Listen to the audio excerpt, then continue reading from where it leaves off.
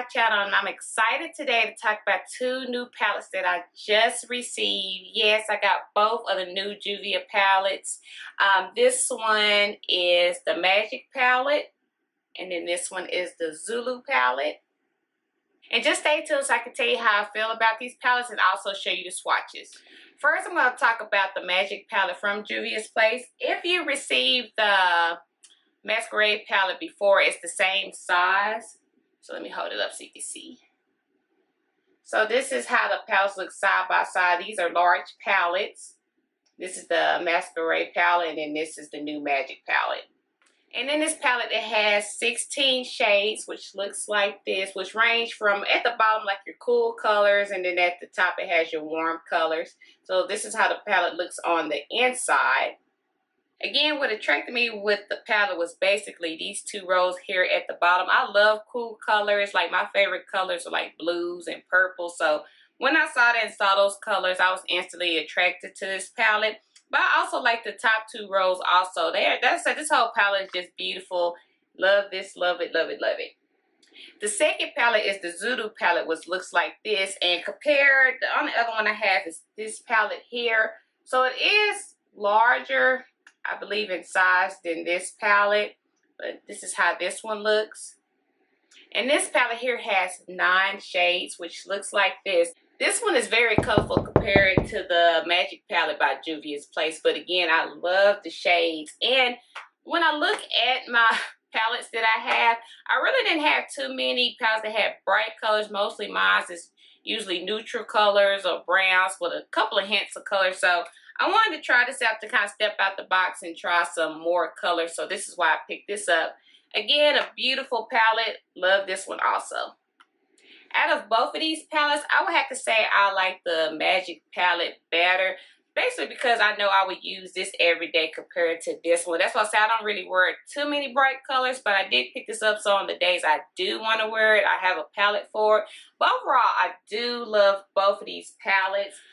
I never have any problems with Juvia's Place. I always get my palettes in a pretty good time frame. I never had any issues with the packaging, no cracked shadows or anything like that. So I just want to put it out there. My experience so far has been good. Again, with the shipping, I got these pretty fast. Now, I would say the Magic palette, I kind of had to wait longer.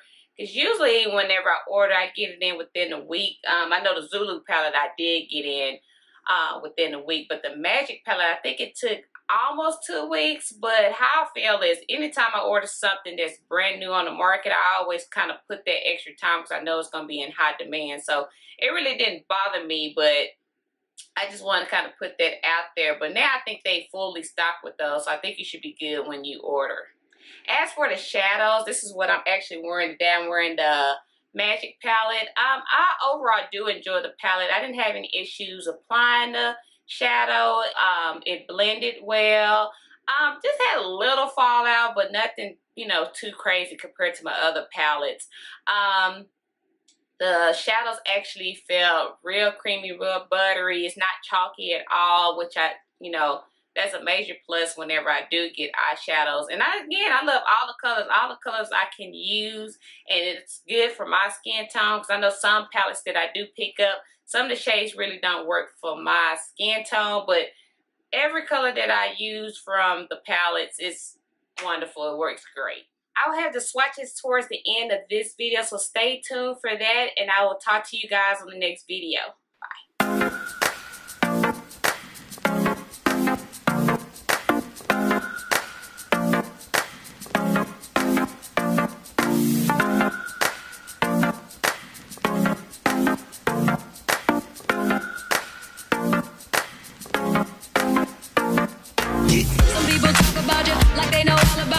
You get down, they doubt you. And when you dip it on the scene, yeah, they talking about it. Cause they can't keep on the scene what you talk about it.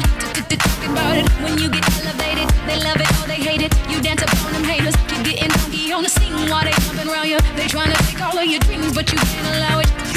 On it. And I'm still dipping on it. See, I'm not rocking on it or trying to run around it. This ain't no acrobatics. You either follow or you lead. Yeah, I'm talking about you. I'll keep on wearing the machine. And now I'm talking about it.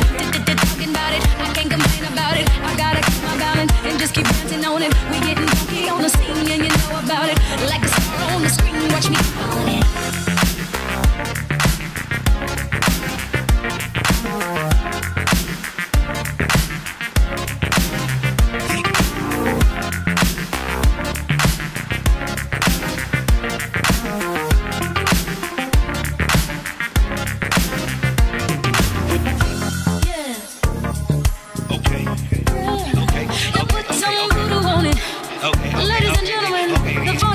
section in Metropolis.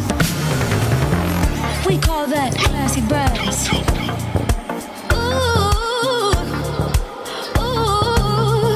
I took bone alligators and little rattlesnakers, but I'm another flavor, something like a Terminator. Ain't no equivocating. I for what I believe. Are you talking about it? You talking about it? Some calling me a sinner, some calling me a winner. I'm calling you to dinner, and you know exactly what I mean. I'm talking about you. You can rock or you can leave. We tip without you. Gotta keep your balance or you fall into the gap. It's a challenge, but I manage cause I'm cautious with the strap. Do damage to your cabbage that a doctor cannot pass. See why you don't want no vision like the back of a matchbook. That best ass will fold you in your MacBook. Close shows shut you down before we go backwards. Act up, and whether we high or low, we gonna get back up like the Dow Jones and NASDAQ. Something wrong in the ass crack. Come on. Whether you're high or low, or whether you're high or low, you got to tip on that tightrope. Tip on it.